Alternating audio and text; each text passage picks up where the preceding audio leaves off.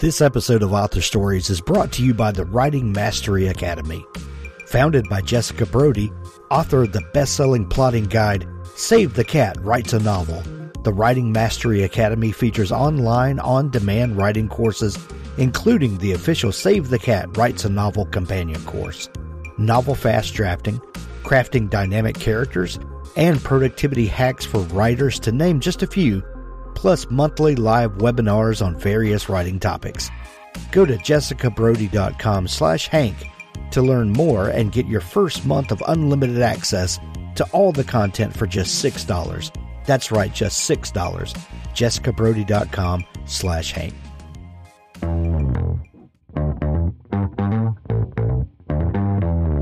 You're listening to the Author Stories podcast, bringing you the story behind the stories and the storytellers. Margaret White, Terry Brooks, Sheena Kamal, Matthew Quick, JT Ellison, Walt D. Williams, Brad Thor, Corey Doctorow, Brandon Sanderson, Robin Hahn, Ernest Klein, Jim Butcher, Charlene Harris. Visit hankgarner.com for archives of all the shows. Today's guest is... Well, thanks for joining me again for the Author Stories podcast, where I bring you the story behind the stories and the storytellers. Today, I'm super excited to have Lissa Evans on the show with me. She has an amazing new book. It's called V for Victory. And, you know, if you love historical fiction the way I do, this is a must-have for your to-be-read pile. You know, if you have a comfy reading chair or you like to read in bed at night before going off to sleep, you need to have this beside you where you can pick it up and just fall in love with the story the way I have. Welcome to the show, Lissa. Thank you very much indeed. Well, Lissa, we begin each show with the same question. And that question is, what is your first memory of wanting to be a writer or storyteller? Oh, goodness me. I come from a family where we all read a lot. I mean, a lot. I was in my teens before I realised that most families don't actually read through meals. But I think the first time I really remember was I was about 6 and we were supposed to write a story in class. And I wrote a story about a hippo called Fred. I have no idea why. But I actually illustrated it. I'm not in any way artistic, but I drew a picture of a hippo at the top. And I drew an arrow pointing to his head, and I wrote Fred's head by it. And I remember thinking, that is so funny. That is the funniest thing that's ever been written. And I remember then thinking, oh, it's lovely writing, and it's lovely writing something funny, especially. So that was a memory of my first story, really, but also my first joke, because a lot of what I write has humour in it. I love that so much. And I have this vivid picture of meal times with everyone reading, and I love that so much. Yes. So, Lissa, when did you know that you were going to be a writer? Sometimes it's sometime in adolescence, and this need to tell stories comes out, and then invariably, we get sidetracked with, career and raising families and all of that sort of thing. But the love of writing comes back around to us. And I know you have an interesting story of how you came to that. But when did you first know that this was something that you were going to do? I have notebooks stretching back to when I was about 7 years old. I think I was always aware that writing would probably be, for me, the most important thing I could ever do, would be the best thing I could ever do. Stories and reading has always infused my life, and I've always written stories. So when I was at school, writing stories in English classes was always the thing I enjoyed most. And I wrote the school magazine. And when I say that, I wrote the whole school magazine. And then I wrote the whole school pantomime. But I think I had no idea how one would become a writer or sell a novel. We didn't know anybody like that. And I actually went to university to study medicine. And I carried on writing odd things in notebooks while I was there, but that was 5 years study, and I became a doctor. And while I split my time between doing medicine and being in a comedy group. I had no ambitions beyond medicine at that point, but it became rapidly clear once I'm qualified that I really did not enjoy it in any way and was scared stiff most of the time. And I spent 4 pretty unhappy years feeling very inadequate as a junior doctor. And then I decided that practically overnight that I had to give up, really. You couldn't hate something that much and be any good at it. I mean, there's no point in being a bad doctor. So, so I gave up medicine, and I thought, but what can I do? I was 25 by this point. I wasn't qualified for anything else. The only thing I had done apart from that was writing sketches and performing in a sketch show. And I'm not much of a performer, but I'd written reasonably funny stuff, I suppose.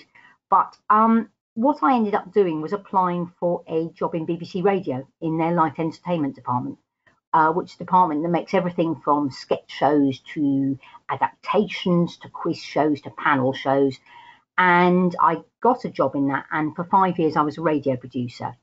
And I think during that time, what I learned was editing, which is probably the single most useful thing any writer can ever learn. How to make something concise. In radio, you only have the words, and therefore they've got to be as concise, as perfect as possible. And constructing jokes as well is something that's very precise. The rhythm of it, the musicality of it is all inherent in a joke. And so I learned to edit the writing of others, and that was a useful skill stored up. And I was still writing odd things in notebooks, but not doing anything longer. And I went to TV. This all sounds very long, but it was really, because I didn't actually start writing my first book till I was 39. And by that time, I'd been in telly about 5 or 6 years, producing and directing.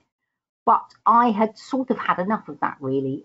Television is staffed by very young, enthusiastic people. And by that point, I was feeling old and not very enthusiastic. And I think the thing I'd always wanted to do by then was calling me. And I think what the key was that I found something I wanted to write about. And a very, very good friend of mine had died, and he had lived next door to me. We had been very good pals, and I inherited his pets and took 2 very fat cats. And I wanted to write about grief, really. And I ended up writing a novel, which I suppose you could call a funny book about grief. That does sound weird, but it was a tribute to my friend, and it was a tribute to that feeling of stuckness you get when you're grieving, and about how people move on. And I think that was what tipped me into writing at 39, something I really wanted to write about. And from then on, that was my main aim. I still did television for a while because I had to eat, and then I subsequently married quite late and had kids. So supporting the kids was part of it. But from then on, I would consider myself a writer. That's quite a long story. Sorry. No, that was perfect.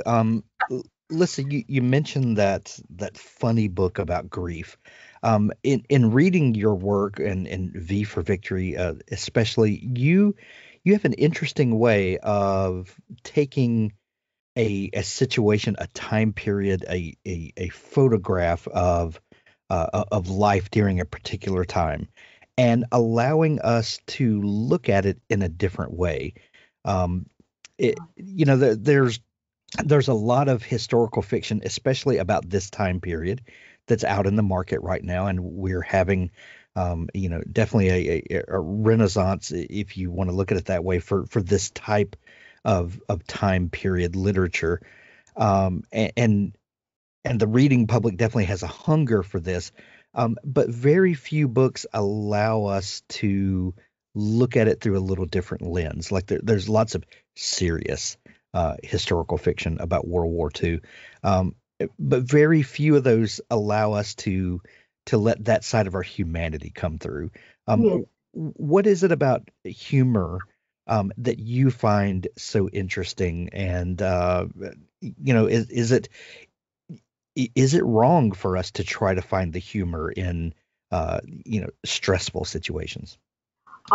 No, I don't think it is. And I think for me, this is the way I write, and that's another, perhaps a reason why I didn't really start writing until later on. I was searching for the way I write, and the way I write is to find humour in everything. And that doesn't mean peppering it with jokes.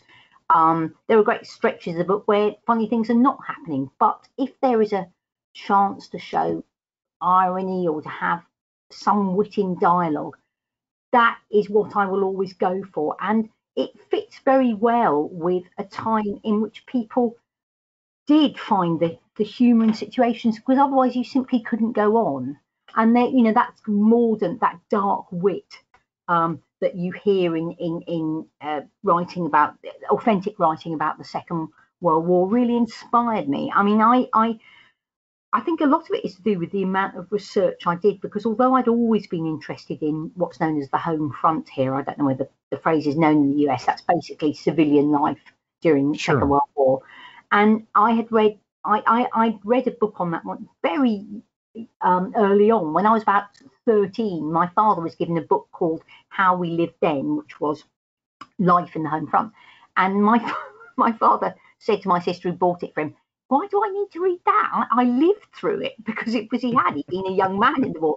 But I took the book and I read it and reread it, and it fascinated me. It's a book full of detail, things like, what would be in your Christmas stocking, what would you cook, where would you go on holiday, how would you feed your pets, that kind of fact-based stuff that kids love. And I absorbed that, and it gave me a kind of baseline of knowledge, so that when I started researching properly for a book, I already had that feeling that was almost like memories of my own. So I read a lot of stuff that was written during the Second World War. That was my sort of gold standard. Books that were written and published during the Second World War, often by emergency workers, wardens, firemen, ambulance workers. And because they were written and published so quickly, they were so authentic, and the language, the language in them is absolutely right, and the observations are what people saw, and I love that. And what you're not getting is, you're not getting considered memories where stuff is filtered out. You are getting the immediate impact of what's going on, and for me that helped enormously, because once you start viewing a period through the eyes of the people who lived in it, I think the plots then become inherent for that period. You don't glue stuff on, you live it, and my plots often change from what I think they're going to be, because I realise that the characters wouldn't do that, they would do this, because I'm sort of living through the period with them. So I think that the humour and the different way of looking at it comes from my research as much as from my own way of writing. Lissa, were you always a fan of historical fiction, or was it just this time period specifically that intrigued you? Just this time period, really. And in fact, I wrote, yes, because my first book set in this time period, I wanted to write about, been thinking about writing a book about behind the scenes in television. And then I thought, oh, who care about that? And then I started, I was reading a biography of a film star between the wars, and he was called George Arliss, now forgotten now, but he had said, once work begins in the studio, nothing outside is of any relative importance. I thought, oh God, that's so true, because when you're in the telly studio, the most pathetic, trivial things seem massively important. And I started wondering whether that had been the case when the world outside was falling apart. During the Second World War, with bombs smashing on the studio roof, did it still take 12 people to decide on the colour of the leading man's tie? And I started researching, and yes, indeed it did. That behind the scenes feeling was exactly the same. And I thought, oh, I can write about this then. This is my world. This is writers. This is actors. This is scripts. But I can set it in a world that I'm interested in. So I wrote a book about called their Finest Hour and a Half, which ended up as a film actually called Their Finest, about making a film during the Second World War. And then I went on to write another book about it called Crooked Heart. And that was the start of a loose trilogy, which V for Victory ends, though you can read them all on their own. But the second book in the trilogy is set in the 1920s, and that was a huge leap for me. Yeah, that was a big jump to go to another era that I hadn't thought about. So I don't think I'm a natural writer of historical fiction. I'm just a natural writer of World War II fiction. Right. You mentioned that V for Victory is the ending of a loose trilogy that begins with Crooked Heart. When you began writing Crooked Heart, did you see that there would be that this would end up being a trilogy? Could you see past the book you were writing to what this meta story would become? only when I got to the end of it. That quite often happens. I'm living so deeply in the characters' heads that sort of I want to know what happens next. So I got to the end of Crooked Heart and thought, oh, I would like to write a sequel. But Crooked Heart begins with a prologue with a little boy living in a large house in London with an elderly lady who's a former suffragette, and it's a short prologue, but it's a very intense one. And the influence of this suffragette who dies at the end of the prologue infuses the whole of the rest of the book and goes on into V for Victory. And I realised that actually I needed to write the story of this suffragette first. So that's why I jumped backwards to the 1920s. And I wrote about former suffragettes. I wrote about what do you do next when you change the world? You know, what's next for people who have moved and shaken everything around them. And it was incremental. I started with one book and then realised that gradually there was more in it, and I wanted to tell their story. I wanted to revisit them. It's lovely returning to characters and revisiting them because you've already got their voice, and that's so nice. That's so lovely. Authors, I have a fantastic new service to tell you about. It's called PubSite. PubSite is a service to help you build your very own website, your home on the web, where you can promote your work and give your fans a place to connect with you. PubSite is a website platform that allows every author, regardless of budget, to have a great-looking professional website developed by the book marketing professionals at FSB Associates. PubSite is the new, easy-to-use DIY website builder developed specifically for books and authors.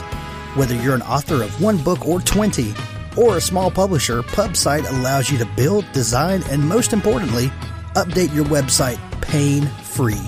No need to be dependent on a designer or webmaster to make a small but costly change to your website. Save the money and do it yourself. PubSite is the best platform for authors because it's a book-centric platform. PubSite was built just for authors and small publishers. Every design, feature, and layout is book-centric. They have customized designs for you to use. It's easy to build. No coding or HTML is necessary to create a stunning, professional-looking website with all the features you want. Get a custom domain name, yourname.com. It's simple to update. You can add all of your books, add a blog and a book tour, sell from any retailer, manage your email list and social media, and even do e-commerce. Build your website with a 14-day free trial, then pay just $19.99 per month, which includes hosting. And we offer packages starting at $499 to set up the website for you. Pub-site.com, the place to help authors find their home on the web. When you finish Crooked Heart and you realize that this is going to be a loose trilogy, each of your books stand alone perfectly. You can pick up V for Victory without having read the other two, and it's a completely satisfying novel. When you go back and pick up the other two, there are threads that run through there that are definitely a payoff for the reader. Did you set rules for yourself or constraints to work within when you started conceptualizing how this series would go, and how do you maintain the thread throughout the books while also ensuring that they are satisfying reads on their own? I'm so pleased you said that about V for Victory, because that making that a standalone was obviously the most difficult as the last book of three. But the biggest difficulty for me was when I jumped backwards to the book called Old Baggage, which is about this suffragette. I had already written lots about her in Crooked Heart, so I had to make a kind of Bible of the woman is called Mattie. A Mattie Bible. Everything about her I'd written in Crooked Heart. I was jumping back 15 years, so it all had to work, and that was really hard, because I had to think what would it be like for somebody to read Old Baggage and then go on to Crooked Heart. You don't want to stumble. You don't ever want a reader to think, oh, that's not right, that doesn't work. And so all the facts I had about her, I had to make sure was smoothly incorporated. And in fact, the only one that actually proved a problem was, for some reason in Crooked Heart, I had given her a doctorate, And that I was cursing myself because that was so difficult to explain. It was such an unusual thing for a woman in the 1920s. So she's a remarkable woman, and that was quite hard.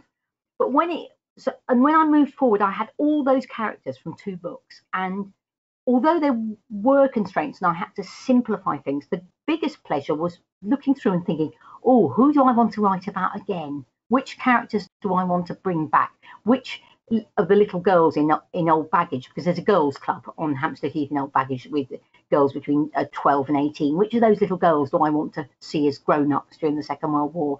And that was a real pleasure, picking and choosing. So I think the only real constraints were I had to not write about as many people as I'd like to. It would have been wonderful to have loads of them coming back and picking, choosing, and seeing remarkable fates for them all, and I couldn't do that. So some of them will never know. Right. In V for Victory, you take a slogan, if you will, that we see on lots of wartime posters and things like that, the V for Victory sentiment, and you there's a sort of a pun, a play on words there with the character of Vee Sedge. Was that intentional? Oh, well, as soon as I thought of the title, it made me laugh, and I thought actually I could have spelled it VEE, which is her nickname, and my publisher went, no. So yes, it's a pun that makes me happy, and I'm glad you like it, Hank. But I love puns. You don't even know. So do I, but it's not. I find it satisfying, but it's not inherent in it. But I like the thought it's there for anyone to spot.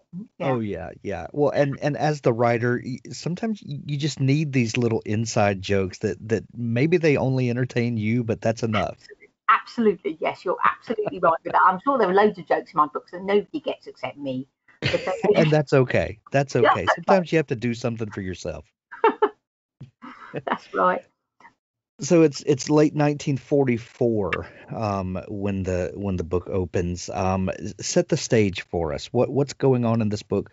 Where do we meet the characters, and how do we drop into the story? Well, when I started this book, I had already written 2 books set during the Blitz, which is right at the beginning of the Second World War. It's from 1940 to 41, and I had done all my research on the beginning of the war because I never want to know more than my characters. So although I knew a little about, just through general knowledge about the end of the war, I hadn't done any intensive research on it. And the more I read about it, the more fascinating it was. It was an incredibly grueling time to be a Londoner. The war was clearly there to be won. It was going to happen.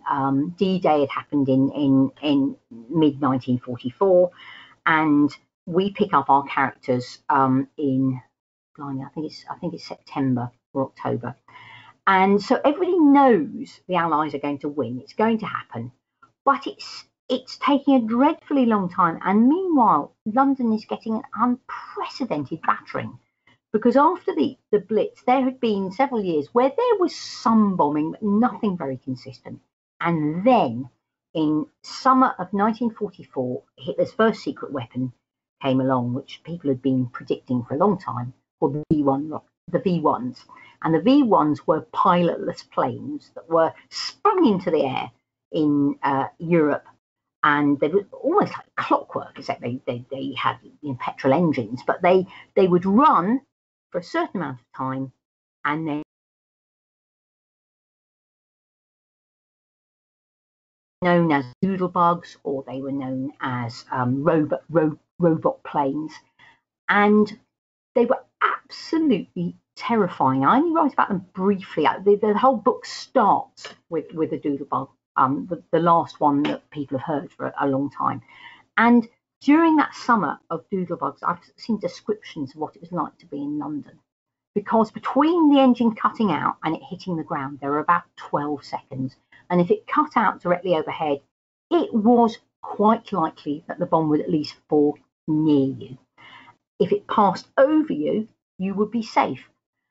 And the whole of London was listening. There is a cartoon of people walking on the street with one enormous ear tilted up to the sky. And I've seen a fantastic description of somebody saying you were listening with every part of yourself, like a cat listens with its fur. And the tension was indescribable. And then just as Britain had found a sort of defence for V1s, they had the RAF shooting them down over the channel, they had barrage balloons getting in their way, and they had guns hitting them from the coast. Just as they'd sort of got the measure of V1s, another secret weapon came along called V2s. V2s were rockets. There's one in the Imperial War Museum in London, and it looks exactly like a sort of Tintin rocket, a cartoon of a rocket almost. Right. Huge, about sort of 20 foot high. And they were shot up into the air, again in German-held territory. They went up into the stratosphere, 2 miles high, I believe, and then they would drop down.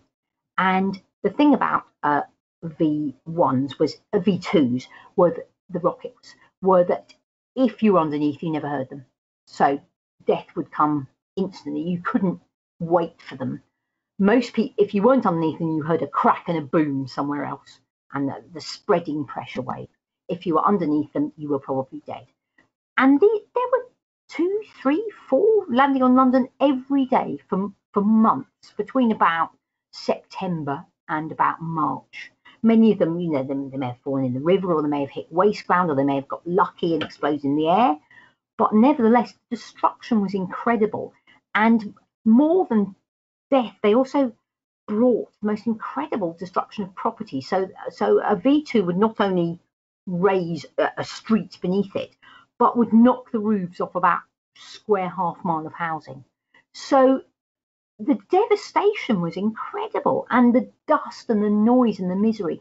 And meanwhile, rationing was at its worst, and the winter of 44-45 was the coldest winter in living memory, and there were fuel shortages. So it was utterly miserable. People were slogging along and having the most rotten time. And these bombs particularly targeted London. So outside London, people didn't really understand quite how awful everything was. And in fact, when soldiers would come home on leave, or perhaps be liberated from prison camps, they'd come back and they wouldn't be able to believe what was going on in London, what their relatives had suffered. So that's the scene at the beginning of the book. It's victory is coming, but it's desperately slow. And we meet a young boy called Noel, who's nearly 15, who lives with someone he says is his aunt in a house in Hampstead Heath, a boarding house with several lodgers. In fact, she's not his aunt. They're not related in any way, and they've met in Crooked Heart. And the plot of Crooked Heart is a little bit like Paper Moon in a way. They've been scammers. They've been collecting for fake charities in Crooked Heart. Now they've gone respectable. They're living in a house in London, trying to make ends meet and trying to stay under the radar, because if anybody finds out who they actually are, then there might be trouble. So there's tension there, and there's also house full of lodgers and London, which is looking just dreadful. So that's the mixture at the beginning. Lissa, I don't believe that you are old enough to have witnessed World War II for yourself as an adult. Not quite. Yet your books and your description, just talking to you, is so vivid. How did you prepare yourself to write this series, and what did you do to get not only the descriptions of places and things like that correctly, but the feeling? You describe the way people felt, and that description of the cartoons of the people with one big ear. Those are details that really get down to your marrow, that make you feel like you're there. What do you do to prepare to convey the setting and the feeling that people have, so that when you sit down to write, it just flows out of you? I research immersively, but I research a lot. a lot of contemporary accounts, and there was a thing called mass observation in UK, which was set up before the war. There was a young anthropologist called Tom Harrison who came back from Papua New Guinea, having spent a lot of time with tribes in Papua New Guinea, writing down detailed observations about them. And he came back to the UK and thought, what if I did the same in Britain?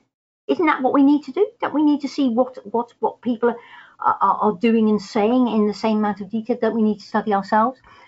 And he set up a group called Mass Observation, which was asking people to keep diaries and send them on a monthly basis to a central office, and partly observers would go out on particular days, like the coronation of George VI, and see what people were saying and doing. And when the Second World War began, the Ministry of Information knew about Tom Harrison. They said, carry on doing it, because that will help us know what people are thinking, what people are saying, what is actually going on, what the morale is. So the Mass Observation published various books. They published a book about how people were living through the Blitz. They published diaries. They published detailed conversations. And these books are absolutely amazing. And they would turn up the most unexpected gems. For instance, I was reading Living Through the Blitz. This was years ago now, before I wrote my first Second World War book. And there's just a description of a young woman whose house has been bombed. And she survives. It's a big old mess, and she goes to sleep with the neighbours that night. She's given a blanket and told she's in shock. But what she is actually feeling as she lies in bed is absolute euphoria, because she survived. She's thrilled. She feels as if she's going to sort of burst through the roof and dance through the air, because she has survived this bomb. She kept on saying, I'm alive. I've been bombed and I'm alive. And I thought, gosh, what an extraordinary thing. That doesn't mean everybody felt like that, but one person felt like that, and therefore many people will have felt like that. And that sort of unexpected moment is so important. But there's also descriptions that have been forgotten, of which you stumble across. So, The Sound of Bombers, which, we've all seen films, we've all seen footage of it. But I kept on coming across the description of bombers, saying, oh, they had a stammering beat, a stuttering beat, the uneven throb of bombers. And I thought, well, what's that about? And it turns out that German bombers had something called an unsynchronized engine. I don't know anything about that, but it meant that they had an uneven beat, which was noticed and which was sinister. And everyone at the time noticed it, and it's sort of been forgotten. And it's even in a Graham Greene novel. He talks about the bombers coming over the estuary, and it sounds as if they're saying, where are you? Where are you? Where are you? And you think, God, that's the most amazing detail. And so I pick up stuff like that. It's like sort of, picking up beautiful leaves in autumn and pressing them and keeping them. And I don't necessarily use them, but they're there, and they make me realise the range of what people spot and the unexpected reactions that you get. And I also pick up vocabulary as well. I always odd words that are useful that people said at the time, old vocabulary which might be unexpected. So I've got lots of files on my computer with lots of different details in them. But it's immersing oneself, I think. I could talk for hours about this. Sorry. Well, Lissa, like we mentioned earlier, V for Victory is the conclusion of this loose trilogy, but it absolutely stands alone on its own. The story is completely self-contained. If someone is just coming to this, would you recommend that they go back and read the other two books, Crooked Heart and I forget the name of the second one. Old Baggage. Old Baggage. It was on the tip of my tongue. That's Old Baggage, right. and then V for Victory, or would you like for them to come in with this and then go back and read the other two? If anybody reads the book, I'm delighted, Hank, because if I was able to instruct a reader, which we all want to do, don't we? I would say read Crooked Heart first, then read Old Baggage, then read V for Victory, which is the order I wrote them in.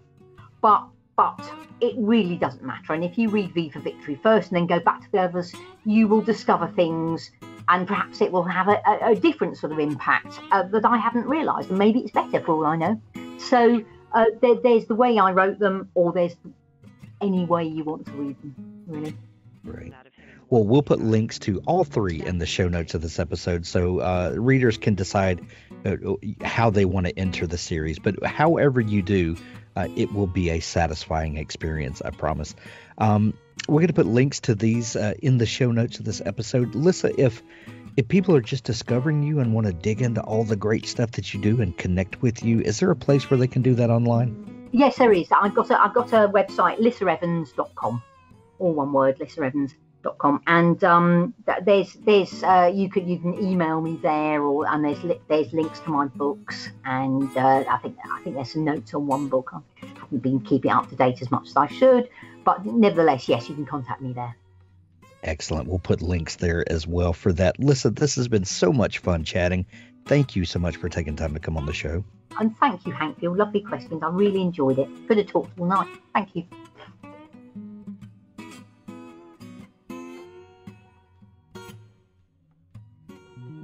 Authors, if you're looking for a partner to help ensure that your book is the best it can possibly be, look no further than Pico's House. Crystal and her staff make a conscious effort to be critical yet courteous. They also strive to make the business side of things run smoothly so that you can rest easy knowing that your manuscript is in capable hands. Whether you need beta reading, developmental editing, a manuscript critique, line editing, copy editing, or proofreading, Pico's House is the one-stop shop for you. Check them out today at picoshouse.com to get started.